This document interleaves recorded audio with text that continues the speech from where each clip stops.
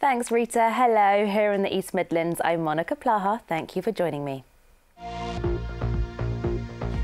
Hello, welcome to the programme. First tonight, there are calls for a memorial to the victims of the Hillsborough disaster to be erected at the City Ground in Nottingham.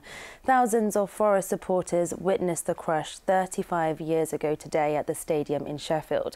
It led to 97 Liverpool fans losing their lives.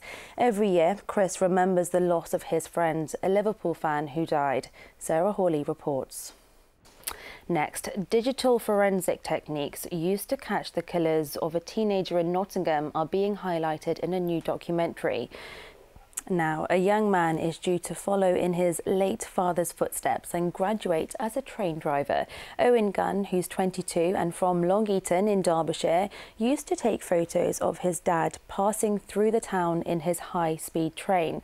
And now it's his turn as Owen gets behind the controls himself. Simon Hare has been to meet him. Good on Owen. Now, people living in West Bridgford near Nottingham have described being woken up by what sounded like a mini tornado this morning. So the weather wasn't good this morning, Kay, was it? Will it get any better?